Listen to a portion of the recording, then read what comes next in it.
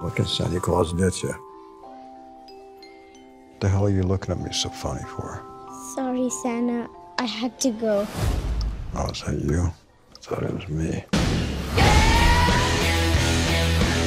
We got a job, Willie. I'm talking millions this time. I got an associate who's got this thing all lined up. What's it been, 15 years? Mom.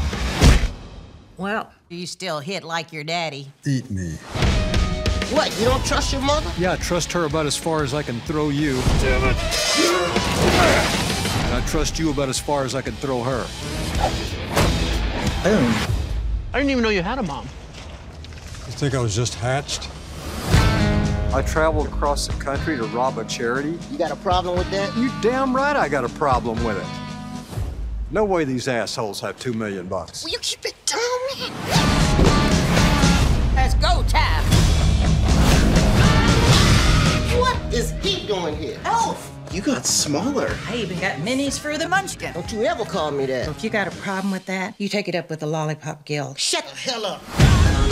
Cash only, $10 or more, hundreds or better. Look at those cheeks. That's the ugliest baby on the planet. Damn. Hi, I'm Diane. Welcome to Giving City. I ain't exactly what you call the romantic type, but I gotta tell you, you got gigantic. Excuse me? You need a hug. Let go of me, damn it. Starting to feel like Christmas. Miserable, both of you. Sometimes I need to be bad. When you don't have real family, you gotta make a new one. And I know you're not the Santa, but you're still my Santa. Merry Christmas. One time, I ate too much turkey bacon. I didn't poop for 2 weeks. For 4 weeks. Is this your spawn? Do I look like I made him? Well, if this ain't fetal alcohol syndrome, then what is it? Bad Santa 2. Give it up one more time. I had a chance to see this movie last week. It's as funny as the original, if not funnier. It really goes for the jugular, I think, in every joke, in every way possible. Billy, it's been how long since the first one, and what brought you back? It's been 13 years, and they say, yeah, 13 years. And there was, you know, the studio was sold and then bought back, and then the new Miramax came around, and so there's some red tape to fight through, you know. And then once we got the go-ahead, we wanted to make sure we got the right story, right script. So it took that long, but I think in a lot of ways it helped us because as opposed to putting one out right away with the same people and we're kind of doing the same thing, you get to see Brett at 21 years old and, you know, that whole thing. So it actually, I think the separation helps it. You get to see your character a few years older as well, and he's a little, somehow even more worse for wear than he was the first time around. Had you been trying to get Bad Santa 2 made for a little while? Is this a character that you always wanted to jump back into that you loved? Well, I mean, we talked about it, excuse me, a long time ago. I mean, they always kind of knew we would do a sequel at some point, just not when. And it was absolutely something that I thought was worthy of a sequel, and I'd never done one before. And, you know, critics are hard on sequels and just by nature. And so we just wanted to make sure we got the right one before we ever did it. But, yeah, I was all for it. That must be so difficult, too, because Bad Santa, the original, is sort of one of the few comedies that's also critically praised at the same time. Usually comedies, no matter how good they are kind of maligned by critics. But Bad Santa originally was sort of beloved by all. Yeah, it became iconic, and we didn't realize it was going to be that popular. And I mean, I can be in the mall, which I go to every day. I'm in the mall every day. And, what's your mall? That's not true. But I had to call your bluff. I'm sorry. The Glendale Galleria. But anyway, but I will have kids come up to me, and they're with their family, like little kids. They're like, "Mommy, a Bad Santa," and I'm like, "You let your kids see that? What kind of parent are you?" But it started the first movie started a sort of subgenre of comedies. It was like the first one of its kind, and of the sort of darker kind of, you know, really raunchy, profane humor.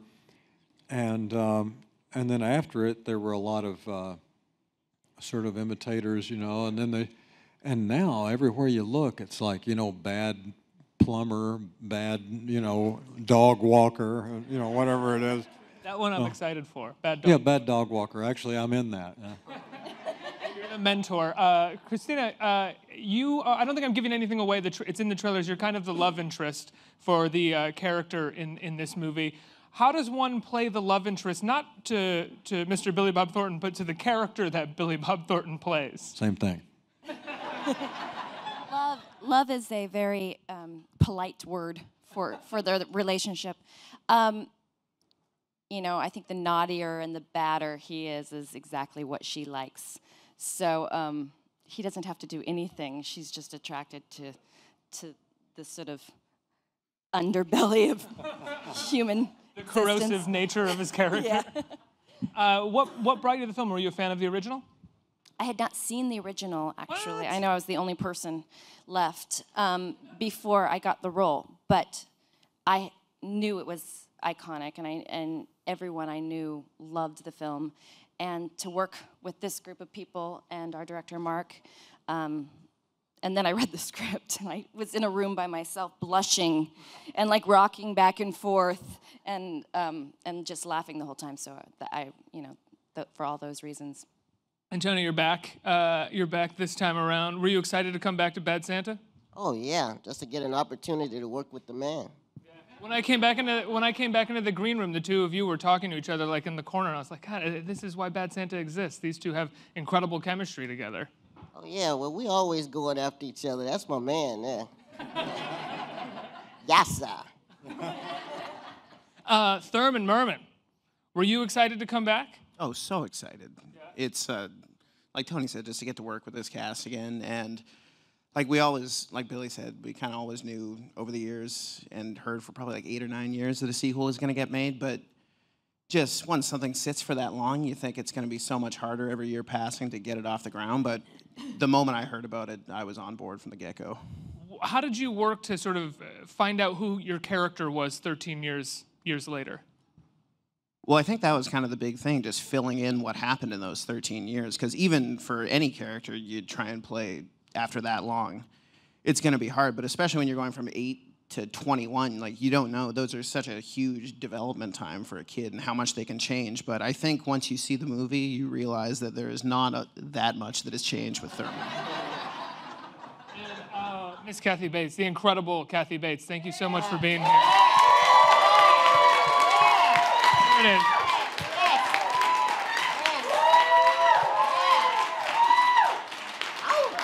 You make anything you do better than it was before. Thankfully, this movie has a great script going into it. Were you a fan of the original, and what brought you to this? Absolutely. Every time it's on TV and I start watching it, I go, even if it's in the middle, I'll go, wait. I want to get to that part where they're walking down the parking lot. I just want to see these two guys walk down the parking lot and talk to each other.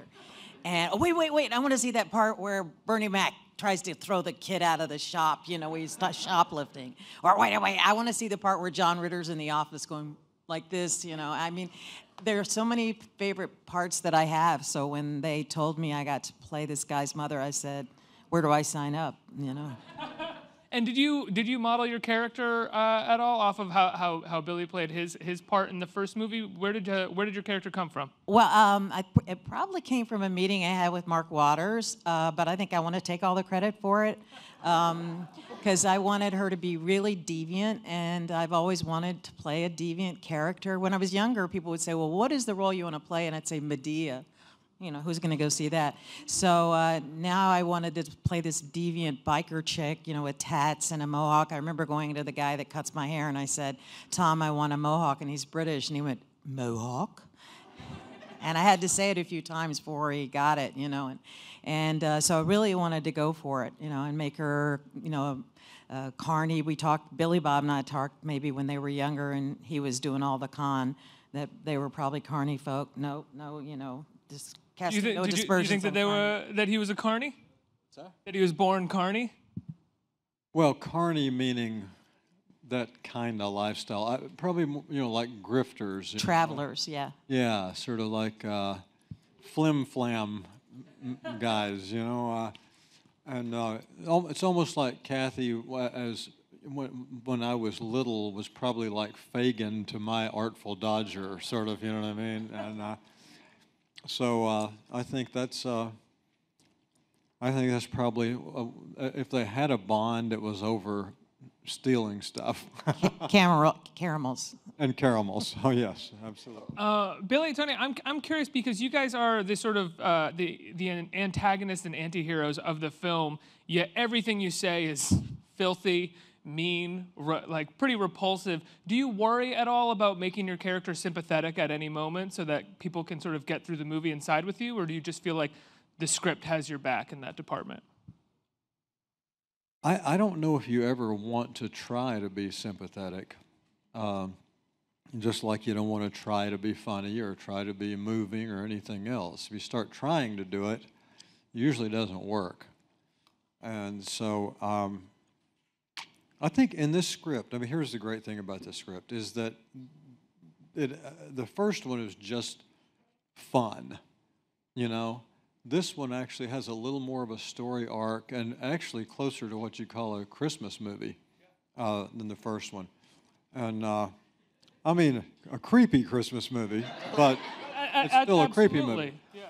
But anyway, there's more emotion in this one, and I think one of the great things you get to see in here is that my relationship to Kathy as my mother, you get to see kind of where Willie came from and why he is the way he is. And at the end of the day, you just see, well, yeah, he's an abused, neglected kid who sees himself in this one here, he sees another kid who probably never had a chance. And so in that way, I know it sounds crazy, but it kind of is kind of a moving, you know, Christmas movie. It's a family movie. It is kind of a family movie for families it's a family movie for people who don't mind watching really profane stuff. Yeah, that's exactly what it is. Thematically, it's a family movie. Maybe not on the surface, it's a family movie. Tony, Billy gets to explore his backstory in this movie. Have you thought about your character's backstory at all? How prison was for him? Yeah, well, everything got pinned on me. You know, he pinned everything on me. And that's why he was able to get out, because he testified against me. So he was able to get out. You tried to kill me. I know I did. But I mean, you didn't work without me. I needed you and you needed me. But I knew how to get you, and that was with money. Money always brings Willie back. Wait, you two are actually like pretty amazing together in person too. When you guys made the first movie, did you audition together? Did you audition with Billy, or was there like what they call chemistry reads between the two of you? Because you are incredible together on screen. Well, thank you. I remember reading with Bernie Mac on a Wednesday and reading with Billy on a Friday. And after we did that first scene, what? I'm telling you, put your microphone up in your mouth. I wasn't just over there going like I was like, what is he doing? I was getting the wrong idea. You really like his story. After we did the first scene, I remember the director, Terry Zygoff, was saying, how do you guys feel? And I remember Billy saying, you can't do nothing more with that. And I was like, I think that was one of the best readings I had ever done, you know, but he brought that out in me. Absolutely.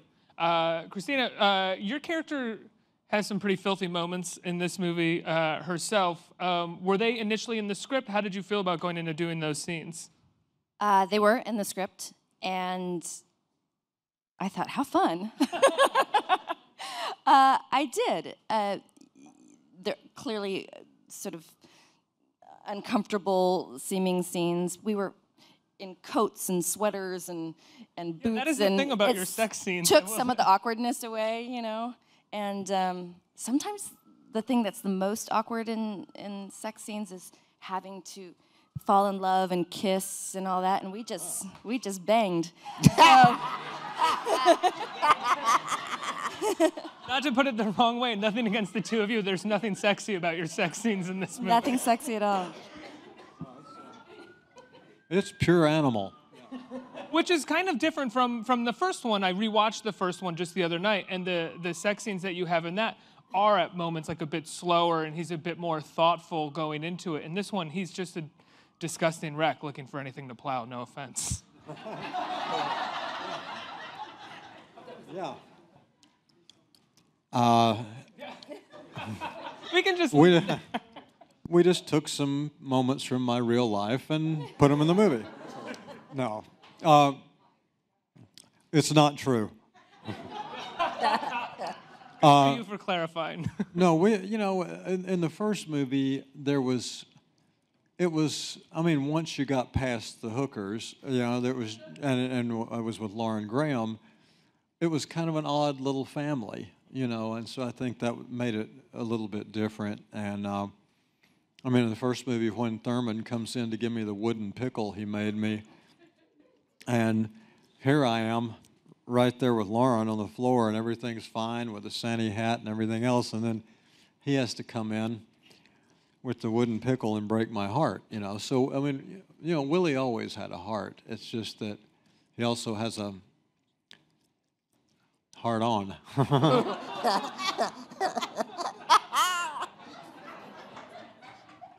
That was good. I like that one. There is something about watching you return to this movie 13 years later where for some reason, it does feel like this is your family when you're watching it. Does it feel like that on set for you? This is maybe the biggest project that you're a part of or that you've been a part of. Oh, for sure. I think even before we even got on set and we had our first meetings down in LA for it, it was maybe 5 minutes talking to each other, and it was like it just snapped back right like that. Like, me and Billy had seen each other a couple times over the years, but nothing too much that we would still have that chemistry, but it really just kind of came back right away. So it was really like we had never been apart. Kathy, you're incredible, I think, at playing menacing at times. Yeah, you're very good at playing menacing, but then I also think about roles like About Schmidt, which are somewhat similar almost to this role here, except far more profane and filthy. Do you feel like you gravitate towards certain roles? Oh yeah, I like to play madness and insanity and nuts and crazy and killer and all of that stuff. Is that true? Really? Well, why not? I mean, you go through life, somebody innocent and nice, been there, done that. So for me, acting is just dressing up and playing pretend. So why wouldn't you be, I'm going to be the villain for this one? I mean, wouldn't you want to be that when you were kids? I'm going to play the bad guy. So I don't know. I come from a very childlike point of view that I'd like to hold a cleaver. Is there a catharsis in it for you at all? Is there what? A catharsis in it for you at all? You mean, do I get my rocks off? No. I mean, sure, let's just say that, yeah. Catharsis is kind of an ancient word. I think get your rocks off is kind of modern day catharsis. At the end of the day, I just feel like, done it, and it just feels, I felt useful, man. I did my thing, so. Suddenly I'm talking like, I don't know, street or punk or something. You got the Bad Santa 2 vibes. You gave it to me, man. You just sent it to me over here. When you're shooting a movie like this, obviously you have to find out where the line is for what's going to work in the edit room. Is there stuff that even went over the line for you guys while shooting this movie that you said or was part of the script or you tried that even just didn't make it into the movie? Well, believe it or not, there are rules within the Bad Santa world. And, most people think, well, if you're doing a movie like that, you just do whatever you want. But actually, the tone is very specific. And we were just very careful to not go outside that tone. And sometimes, Mark or the studio people would have things that they wanted us to do, and then the writers had written certain lines, and I'd say, Willie wouldn't do that. And they said, well, I thought Willie would do anything. I said, yeah, he would do that, but he wouldn't do that with that person at that time or whatever, So do you feel a certain ownership over this character? Because he is, at this point, an iconic character that you initially played and play now. Do you feel an ownership, and did you have a heavy involvement in the script and on set? Well, only because, Tony and Brett and I were the only ones involved in this movie that were in the first one. So they had to kind of rely on us to a degree to, know if that's kind of the way we would do it. But no, I mean, we just go do our jobs. But since the three of us had done it before, we kind of knew what that tone was. And, I mean, sometimes, even Willie is not an evil person, I mean, he's nasty, he's not evil. And also, Willie didn't talk much in the first movie. Willie's not a proactive guy. He's a reactive guy. And so in the first draft of the script that I saw, I had long monologues, where I was being the aggressor and stuff. But Willie's too drunk to be the aggressor. He can't figure stuff out. Willie's just a guy who wanders around and gets in stuff all the time. And so we cut the dialogue down quite a bit because I just had too many long speeches. So that's an example of something that we watched for. Tony and Brett, I'm curious, was there anything like that for you guys when you saw the first drafts of the script where you thought my character might be a little more like this? Do you think we could try this with my character? Not necessarily. Well, for Thurman, I think it's a bit easier because there's probably like only 4 or 5 things in the world like that he can keep in his head at any given time. So there's not really a lot going on up there. But like what Billy said, there's no worry of going too far in that, like, oh, this is like even beyond rated R. It's just more that it doesn't make sense with either the story or the characters. So there was never a point where it was like, oh, we're going to offend people too much and doing things for sake of offense or keeping it clean. It's just, there might be something you'd read, it doesn't really make sense in terms of the tone of the first one and the tone we were going for this one. Or even just like slight little word choice kind of things were probably the biggest changes that would be made, where they might say something, there's no problem with them saying it, but they would say it in a different way.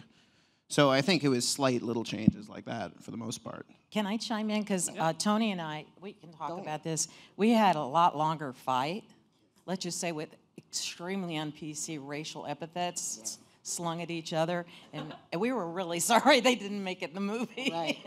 But I don't know, maybe they thought I went too far or something, but it was pretty good, wasn't it? We were going at each other. It was pretty good. Yeah. Throwing racial slurs at each other? Yeah, hell, and we made it all up. It was really cool. So anyway, maybe it'll be in the final cut or something, when they send the DVD out or something. Right. Yeah. Send it to Trump. Yeah. Okay. There you go. Yeah. We'll embrace it. Tony, what about you? Was there any notes or feelings that you had going into a second one on who your character was and what he should be in this world? For me? Yeah.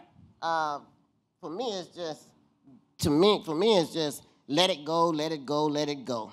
I mean, the character was basically the same. Everybody knows what's gonna come out Marcus' mouth, and I'm gonna let loose. So it was still the same for me. I'm going to open up to the audience right now for questions. Does anyone have any questions out there? You, sir. Hey, it's so great having you guys here. I'm really looking forward to the sequel. Were there any crazy moments on set, or how was it like being on set? And do you approach doing comedy any differently than doing maybe a more dramatic or serious role? There's this one time when, I kind of grew up in a way that I know more language of the people. I grew up in down by the railroad tracks. And also Tony and I, our roots are down in Arkansas, Alabama, and places like that. So we have a certain language that maybe Mark Waters wasn't aware of. And there was one, you remember this? So we were in a van doing a scene, and the first take we did, Tony said, his line of dialogue was, he said, the concert start in 5 minutes. Mark Waters yells across the stage, Tony, the concert starts in 5 minutes. Can you say that? And I said, no, he can't. And he said, what? It starts. And I said, yeah, but he said it that way, so let him say it the way he says it, And then I had a couple of words like that. So we had this running joke that Mark was like the straightest glass of milk you ever been in around in your life. he just, like some of the language that Tony and I would use, he just didn't know why we were saying it or what it meant sometimes. And he would change a line, and then we would say, no, that's how you say that particular thing. What, did you live in a hole your whole life? And so it became a fun thing on set. And Mark is very self-deprecating, very nice guy, so he took it from us. But we got on him about the language quite a few times. Next question. Hi, everyone. Thanks for being here. This question is specifically for Kathy and Christina. I love both of your work, and I love that the roles that you choose to play. And I was wondering if you had any advice for women trying to navigate this industry.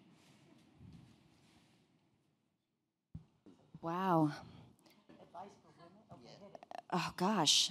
I always feel like I'm not qualified to give advice.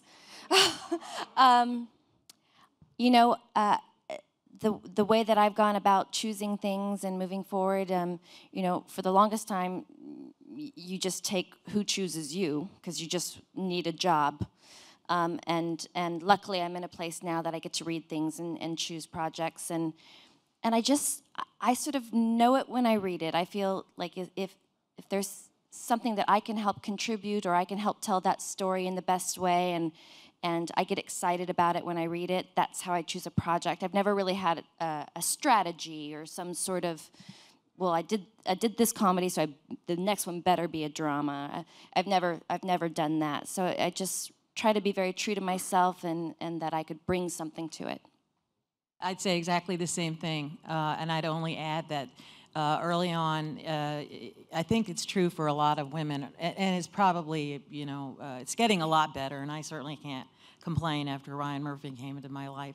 But I had to pay the rent, for a long time. I didn't come to Hollywood till I was in my 40s. And even then, after that, I remember going to Ned Beatty's house after I won the Oscar, and he put his hand on my knee and he said, "Heal!" Because a lot of times after the Oscar, you never work again. They think, okay, they rang the bell, okay, next. And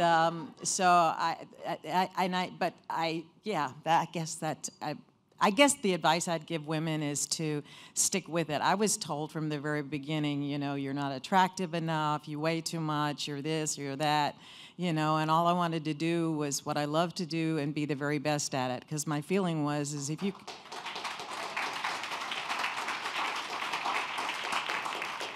My feeling is if you can be the very best at it, then they'll want you.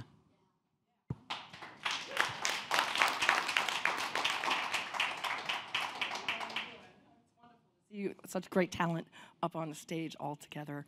Thank you. top of the list there.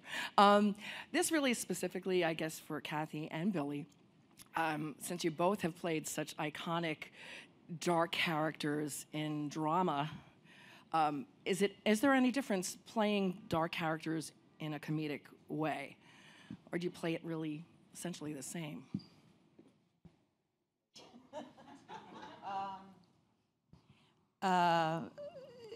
No, I mean, there is kind of a tone, but you always have to be truthful. You always have to be real. I'm doing something now. I'm doing my first sitcom for Chuck Lorre. We shot it Wednesday night, and Jimmy Burrows, who's this amazing director, who's directed everything, every pilot that's ever been on TV. When he said goodbye to me, he said, just be natural, just be real, and you can't try to be anything. Same thing with this. I just had fun being the character. I mean, it was like, playing in the mud, just having a good time. And that's what, I didn't think about anybody else, actually, because Sonny doesn't really think about anybody else. The only thing she's thinking about is his fingers on that on that safe, in 3 minutes so she can get the money and go to Mexico. So, that's the world I lived in. Yeah, that. I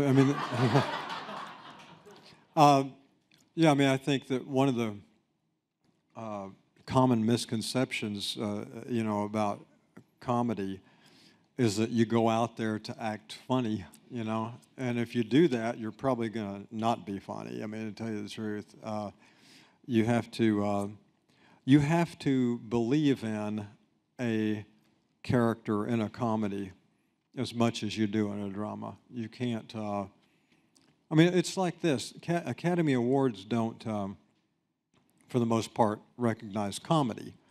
I mean, the Golden Globes have a comedy category and all that kind of stuff. So in all the award things, I always thought it was odd because we look at some of our heroes over the years, Charlie Chaplin and Buster Keaton and all these people, Laurel and Hardy and Martin and Lewis, whoever it is. And then when you do comedy, you see how hard it is because in comedy, you can watch a drama, and if there's no reaction from an audience, then, you still don't know what they think. But comedy is looking for a specific result, and that's to make people laugh with, at, and sympathize with a character. It's not easy. And so you have to go in there, and I have to play this part, and all of us up here have to play these parts as if we're De Niro and Christopher Walken in The Deer Hunter. You know what I mean? I mean, you have to go all the way in. I mean, like when they say, well, don't you feel weird saying those things around little kids and everything? You can't feel weird. Just like you can't feel weird if you're playing Charles Manson, whoever it is. You have to be Charles Manson. You can't be 70% of him. And so I'd say, yeah, you have to jump in with both feet when you're playing any character, and a comedy is no different. You have to play it real. Do you think it's a mistake that the Academy doesn't celebrate comedies as much as they do? I mean, you think about screenwriting, for instance, when it comes to a comedy, it takes so much technical proficiency to write a good comedy screenplay. Just the mathematics of it are crazy, and we never celebrate comedy screenplays.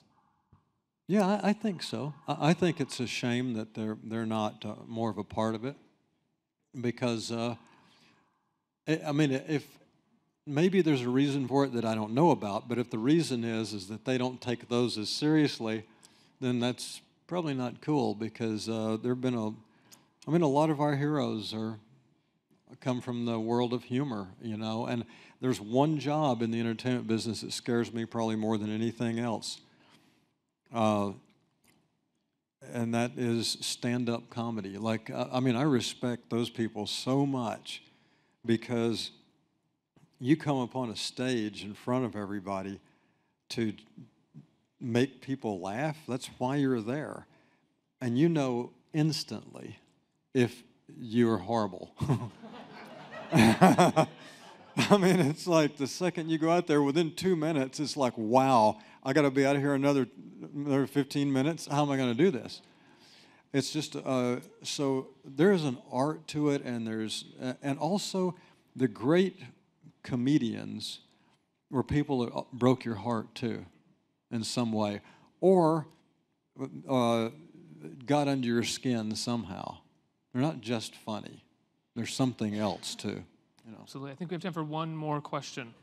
Hi, everyone. So I feel like great comedy stems from truth. I was wondering, for each of you, what do you think your character's truth was? If that makes sense. What do you think your character's truth was? So sorry. No, it's amazing. Very well. Oh, no, that's fine. That's fine. What great comedy comes from truth. What do you think your character's truth was? Or I guess, what do you think your character's core is? Start with Billy. Can we just take that as your answer, Tony?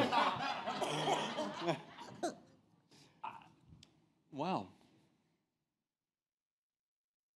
I think what I said earlier, I think Willie is a guy who's afraid to get too close to anything or love anything because he didn't have a childhood that was any good. And he'd love to tell Thurman that, look, you're kind of like my kid now, but he probably doesn't want to lose another thing. And so I think at the end of the day, Willie's truth is that he's a neglected, abused child who never, wants to go back there again, stays drunk all day, and is cynical about life, and doesn't, at least acts like he doesn't care about life. And in fact, he probably the bane of his existence is that he does have hope, because that's what keeps him there, and that's what's painful. You know, having hope and not knowing if you're ever going to have anything. You know, so I'd be mine. His hope is kind of what keeps him ashamed, and which also keeps him drunk. Like I was thinking about that character, I was thinking his truth in a lot of ways is shame. He's always ashamed of himself, which is why he's always reacting and acting this way with other people. Christina? I think Diane sort of operates from shame as well. I think she's a person who's constantly trying to convince herself that she's good and that she's doing good things while she's fighting her demons, and her demons are constant conflict for her that make her feel like she's not a good person. So she overcompensates. Better than her own desires, to a degree. She's trying to be better than her own desires. Yes. Yeah. Sermon? I think a lot of people think this, and even I've said this before, that Thurman's just stupid, but I think that's kind of glossing over it too much. It's almost like he's willfully ignorant of everything around him in a way. It's like he's built this own kind of fantasy land in his world to get past the fact that he's never really had anyone that loved him, except in a way for Willie, which might not be the best. So he just kind of creates this fantasy land in his own head that he doesn't even necessarily believe, which he even hints to and will say at times, just so he doesn't have to be so sad, and he just kind of wanders around forcefully, in a way, making himself happy so he doesn't have to realize the reality of his situation. Kathy? I've thought of one. And this may get too dark, because that's my nature. I can clean out a room. Into party. So when I was thinking about her, I thought that when she was younger, you know, and she had Willie and everything, and she just decided she was going to kick that aside, and the husband and everything else. But she was used to being with a man all the time, and she hooked up with this guy who was this biker. And then when I thought about biker chicks, you know what they do is they ride for miles and miles hanging onto a man. And I think metaphorically, she fell off a bunch of times, and she decided, okay, that's it. And she was kind of like, Scarlett O'Hara when she decided, I'm never going to be without money again. And she loves to have a good time. She loves to drink. She loves to smoke. And she's incredibly tough because she doesn't ever want to be at the mercy of anyone else again. And there's a moment, I think, that we have in the van where she remembers the connection that she had with him. There was a kind of purity there. And like for you guys, you know, seeing him grown up, for me, seeing you grown up is kind of funny, you know, and fun. And so for a moment there, she starts to say parent, and I think I slipped on the line or something. Yeah. But it was a good thing. It was a good moment that she just doesn't want to be a parent, you know, at all. She don't want to be tied to anybody. And there was a thing that was in the movie. I'm going too long. Y'all are going over, right? We had a scene in the movie that was a really good scene, and I think we rewrote it and everything, and I got too dark. And but we did this scene where she lies to him, and she said all the coughing is due to cancer, and that she wants him to come spend Christmas with her in Mexico. They're going to take the money together, and she gives him the gun with the the bullets in it and everything. And so it's just the ultimate con, you know, so that when she turns on him at the end. But I was worried when we were riding down to New York, we were talking about it a lot. I said, you know, I don't think this is the right tone for this movie. And God bless Mark Waters, he took that crap out, you know, because it's a delicate thing, this movie. You really, you know, it's you want it to be, you know. Anyway, mic drop. Well, I think for me, thinking about it, I think it's the fact because Marcus is a little person. And people have been down on him all his life and the way that people looked at him. So this character gives me a chance to let go. You know, looking at Willie and him and I going after each other. I think it's a way of me, you know, really like getting back. You know, being like a strong individual where everybody looked down at me. And for once, I can say what I want to say and say it in the way that I want to say with all the profanity that I use, you know, because I've been hurt for all these years. And I think that, for me, that's Marcus. Absolutely, that's incredible. Guys, so the movie comes out next week, right? Yeah, it comes out on the 23rd, which is Thanksgiving weekend. It comes on the 23rd. I just have to add one thing. It's just a little trivia. for people who like this kind of thing. Something you may have noticed, may have not noticed before. This is about posters. When you see the new poster, it's got me and Tony on there. I'm turned around, obviously peeing in the Christmas bucket. But they take the stream out. You can't see the stream. It's like so you can know that I'm peeing. You just can't see that I'm peeing. Okay. And on the first poster, I mean, the only reason I bring this up is this happened on both movies. Same thing. I'm turned around peeing, no stream.